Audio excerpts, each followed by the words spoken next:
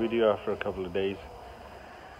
Kind of a mixed day, kind of a sad day and a good day as well. I lost one. एक मेरी जो New Zealand white थी अभी वो बेचारी मर गई। मैं अभी आज लेट आया हूँ, आके देखा है उसको लेके वेट के पास गए, लेकिन बाय द टाइम उसने टेम्परेचर वगैरह चेक किया, शी एक्सपायर्ड।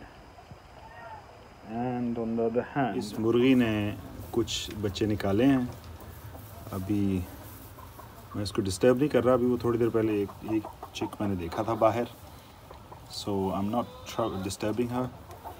अभी कल देखेंगे, जो कल इंशाल्लाह उठेगी उनको लेके बाहर निकलेंगे, तो will see how many chicks are there.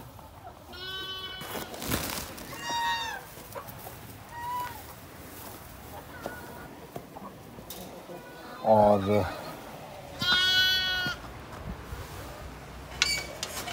Third thing is कि अल्हम्दुलिल्लाह हमारी एक शीप जो है वो उसने ये 2 बच्चे दिए हैं, दोनों माशाल्लाह फीमेल हैं अल्हम्दुलिल्लाह।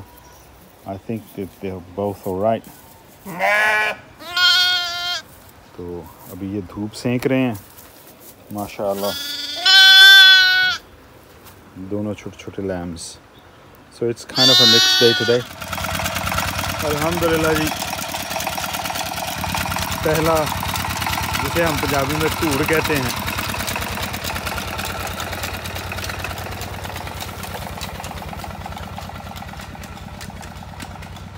वो ये है जी, और दूसरा उसके अंदर है, और अगले की तैयारी जो है वो हो रही है। See if the chicks are peeking out.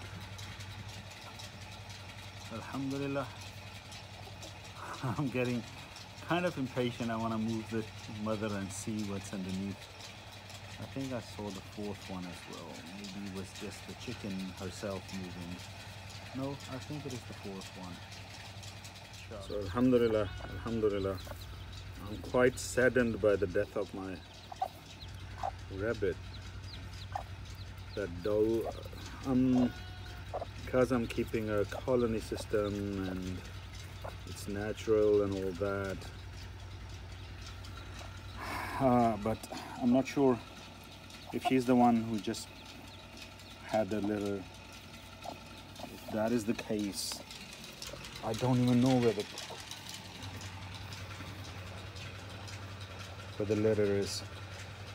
मैं काफ़ी अभी उदास फील कर रहा हूँ, वो जो मेरी एक डो मर गई है उसकी वजह से।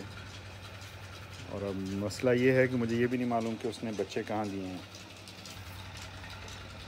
क्योंकि मैं थोड़ा सा पीछे रह गया हूँ इस सारे को कवर करने में। तो इन्होंने कुछ जगह अपने लिए बना ली हुई हैं जिसमें ये बच्चे दे रही हैं। अगर इसमें देती तो वो तो सामने होते और मैं उनको